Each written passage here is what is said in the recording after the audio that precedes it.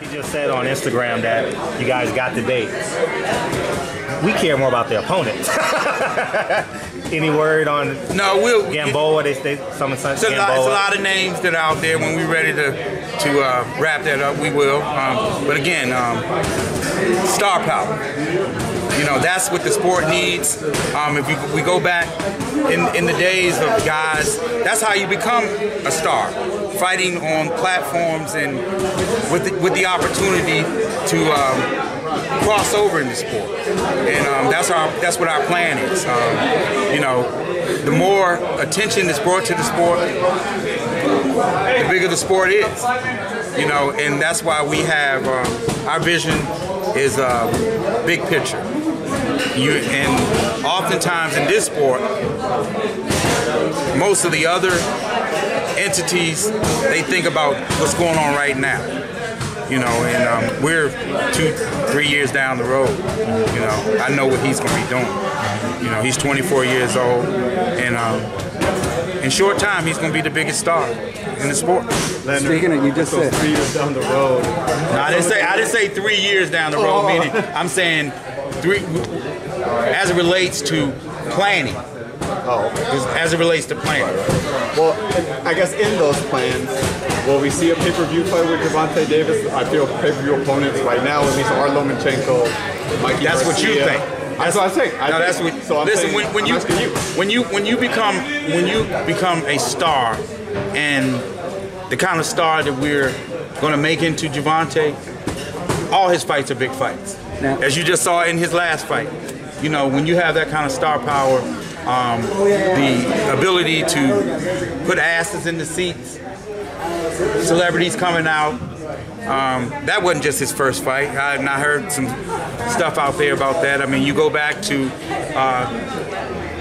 when he fought on the Co in Barclays. Back up January with Badu Jack. When Badu was in the main with overseas kid. Yeah. It was. We had almost 11,000 people in the building, and that's when he fought Pedraza. Okay, then we come right back. We go to England. He sells out Copper Box, a little over 10,000. Then in August, can't really talk about that because that was Mayweather McGregor. Then we come back. We saw what he does at Barclays again. 14 on him and AB 4. 14 and some change. You look at the ovation he got on the come out. You know what it is. Tank is a ticket seller. He's a box office draw, and he's going to be the biggest star in the sport. And he'll be able to cross over and do lots of things that no other fighter will be able to do because he has a connection with what's going on in the world today. You talk about crossover. We saw Deontay Wilder on the Final Four. We've seen him on some of the late night talk shows. Are you guys going to make a push PR-wise to get your fighters into those positions in the outside media? Then a bunch of guys will like cell phones and recorders and stuff to put them on some major programming? As it relates to the Final Four, who was the first person to do that? He announced his contract on that day. I remember. Floyd Mayweather. Okay, those are the kind of things what we call thinking outside the box. You know, and speaking on Deontay Wilder, all roads lead to him. Another big major star. Everything as it relates to the heavyweight division has got to come through Deontay. What he's speaking is the truth. He's going to be the biggest guy that's there as it relates to when it comes to making money. Everybody got to come see him. He's the man. Have you spoke to him since this thing with Big Baby happened? No, I haven't. How do you think he feels about that? I can't really speak on what somebody else thinks. It's just it's an unfortunate situation. I had a conversation a little earlier about it's unfortunate. You know, fuck off an opportunity like that. It's just unfortunate. It's a bad look for the sport. This is not good. The welterweight division is in the spotlight this weekend. We got Carson, California. We got Madison Square Garden. How do you see Amir Khan versus Terrence Crawford Saturday night? It's a good fight. great deal of respect for both fighters.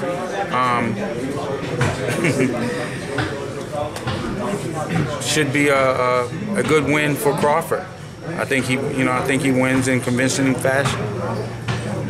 Leonard, Bob said last week that if Crawford were to get the victory against Khan, that his next call is going to be Al Heyman to get the Spence Crawford fight done.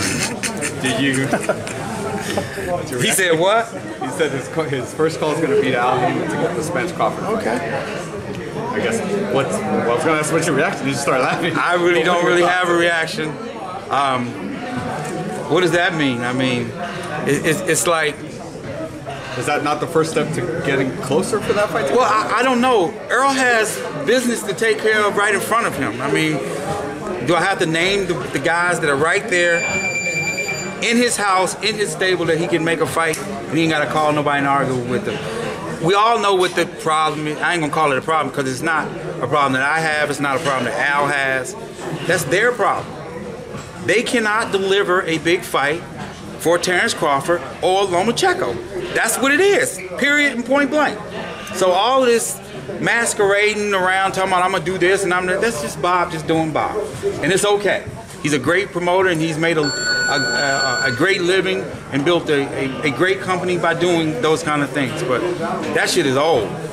This is, that's prehistoric stuff. I mean, the yelling, screaming, ranting, and raving, that shit don't mean nothing in 2019. Nobody's even listening, other than the 10 or 12 people that's right there in front of them. Leonard, I mean, the fighters have a voice, they have the platform, and they're very, very intelligent. So you can't even trick the public anymore with any of that nonsense.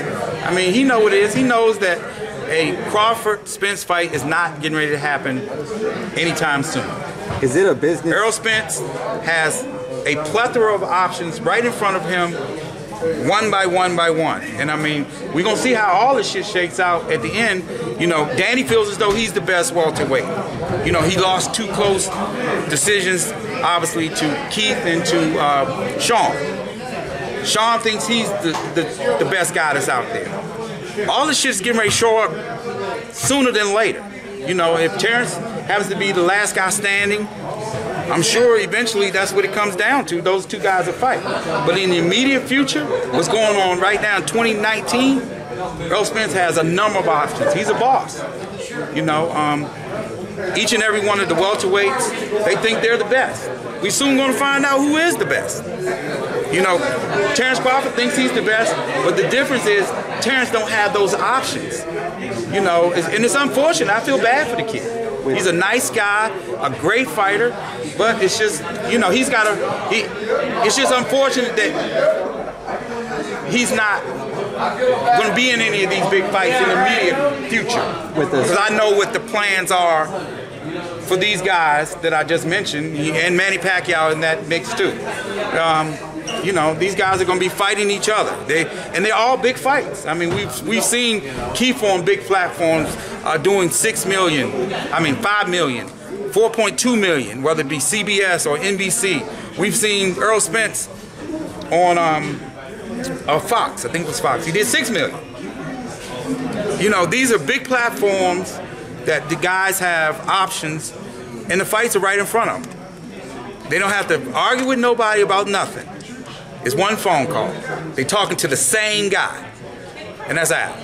So, Mike, I guess my question is, you said he does have all these options, which I want to see all these options.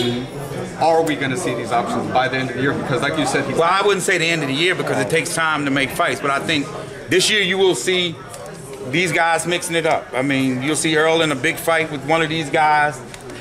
Well, with all the in his very next fight. You'll see Manny Pacquiao in a fight with somebody. You'll see Keith Thurman in a fight with somebody. You'll see if Danny wins, you'll see him in a big fight.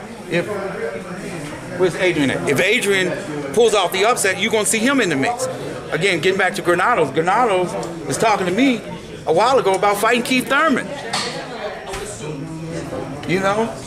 With all these matchups, potential matchups, you could potentially have the welterweight in a stranglehold, the welterweight division in a stranglehold for 4 years, maybe even 5 years, just with those names by themselves if they fight 2 times a year. I wouldn't call it a stranglehold. I mean, it's just business. would it be a business strategy to lock Terrence Crawford out of that? No, nobody's looking to do any of count. that. I mean, he's a tremendous fighter who we all have a great deal of respect for. Well, this is business. These are fights that we can make right away. And ain't got to argue with nobody about nothing. And they all are big fights. But every last one of them. Don't get blinded by the screaming, the yelling, the ranting and raving. That's just because it is what it is. That shit is old. Nobody's even thinking about any of that. I mean, you look at these guys, all the guys that we're talking about, and you look at Errol Spence. He just come off of a big fight with Mikey Garcia. Is there something wrong with fighting in front of 47,000 people in Cowboy Stadium? Doing 400,000 homes, making a shitload of money? Raising your profile? Is anything wrong with that? In Mikey Garcia's case, okay, he dared to be great. He came up short. He's still a tremendous fighter who has countless options. And oh, by the way, he's his own boss. Do you honestly think that, you know, I heard somebody sent me something, said something about a conversation about that he was talking about making Mikey and Lomachenko. Okay, well, what do you think Mikey got to say about that? You know, this is the same guy that you went down through the situation with, that Mikey's his own boss. And I applaud him for that. See, the problem is now, it was a two-man show before. It was a two-man show before. And the fighters weren't knowledgeable enough about the information. Fighters are smart. And guess what? And guess who paved that way? Floyd Mayweather. He showed these fighters that not only can you be great fighters, you make a shitload of money doing it.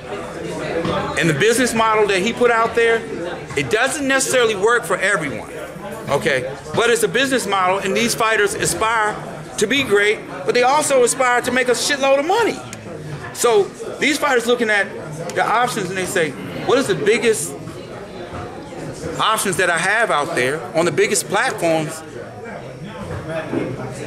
And they ain't got to talk to nobody, we're getting it done. These guys are making record purses across the board, each and every one of these fighters. But again, Floyd Mayweather paved that way. These fighters need to thank Floyd Mayweather, and a lot of them do, is again because he changed the game. He changed the entire dynamic of the game. I mean, we can go back, we can look at, that's why I say, I know what I'm talking about when I say Gervonta Davis is going to be the biggest star in the entire sport. We can flip this thing back. We can go, so we're in 19 now. Let's go 12, 13 years back. If I would have sat here and told any of you guys that Floyd Mayweather would be the biggest star in all of sports, he would be the highest paid athlete in the entire sports, you'd have told me, get the hell out of here. Each and every one of you would have said that. But he believed, we believed. We came up with a game plan to make that happen. We had a great team. Me, Al, and Floyd, Kelly Swanson, our lawyers, John Hornauer. We all had a vision. We all had a vision. You know, Floyd's immediate team, everybody was working towards one goal. You know, and that was for him to be TBE. For him to be the biggest guy that's out there in the entire sports. And that happened. Not 1 year, not 2 years, not 3 years. Again, a boxer. So when they say that, oh, you can't do this and this is not happening, no, don't tell me about none of that bullshit. I mean, it's like, we have promoted the biggest fights ever. It's a fact. And the same guy we're talking about, and 2 of those fights in the last 5 years, his fights have grossed over $1.2 billion in 2 fights. In 2 fights. Don't tell me nothing about making no fucking stars. and we don't know what we're talking about. Is this pending announcement that he has today? Does it have Next question. What was over there? Has he announced it yet? Yeah, it's Wednesday. It says Wednesday, It said right? Wednesday, right? Any insight on that at all? Stay tuned. Stay tuned. Hey, Leonard, do you think it's all psychology that the other companies are using by putting down PVC boxers? That's actually a great question. That's not my MO. That's not my MO. I'm not into trashing people. Anybody know me? I'm going to respond. If you cut into any one of my guys, I'm going to respond. I'm going to come at you. And I'm going to come at you, and I'm going to come at your juggler. That's how we get down. But I'm not into, don't do this, don't buy this fight, don't. I support all fighters when I say that. I mean, I'm in the sport. I'm a fan. Same way I think Canelo's a great fighter. I think any of the other fighters. I think Lomachenko's a great fighter. I think Crawford's a great fighter. But when you get to trashing other companies, I'm just not with all that. I'm just not, because it's like where we're from, it's like you don't have to do that. Your shit's gonna shine if you're the cream of the crop and you're the best at what you do. Guess what? It's gonna be seen. You don't have to go and trash somebody else to get what you need to get done. Plan. What we do, we stay working, but we're working smarter and not harder now. Before, we was working our ass off around the clock.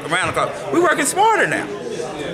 We're outsmarting everybody, outsmarting the competition. That's all it comes down to. You're not gonna outsmart us at every angle, every turn. We eat, sleep, and drink this shit all day. While they out at dinner parties and hanging out and doing all this other shit, we strategize. Why do you think it seems like more PBC fighters have their own promotional companies, and it seems like other entities don't? Why is that not promoted on outside of PBC on a consistent basis? Well, it takes time if you're talking about the internal fighters. I mean, because again, these fighters aspire to be great. They've seen Floyd set the blueprint that anything's possible. And it's not necessarily going to work for every fighter. I'm not going to sit here and lie and make that up and say that that's going to work for every fighter, because that's not the case. But what he did is he led by example, and he showed you anything's possible. He was here. I can recall him saying, "Oh, I'm going to be the first fighter to make $100 million." A lot of people laughed at him. They laughed at him. He didn't do that shit one time. He did it on more than one occasion. A couple $100 million in a couple fights.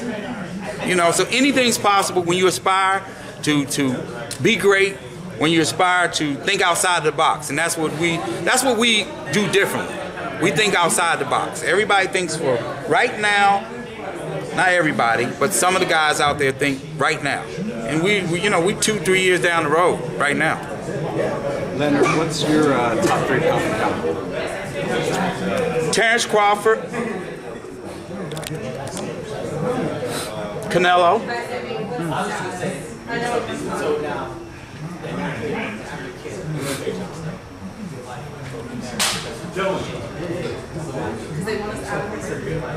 I don't know who I would say next. Should people have Usyk up there? No, I'm saying he's an excellent fighter. He's an excellent fighter. Yeah, okay. He's an excellent fighter. Well, I have a great deal of respect for him. But I don't think he's top 3 pound for pound. That's just, again, all this is all subjective. You know what I mean? It's people's opinion. That shit right there, again, that legacy is everything. But also, that paper is too. You know what I'm saying? And it's like, let them guys fight for all of that.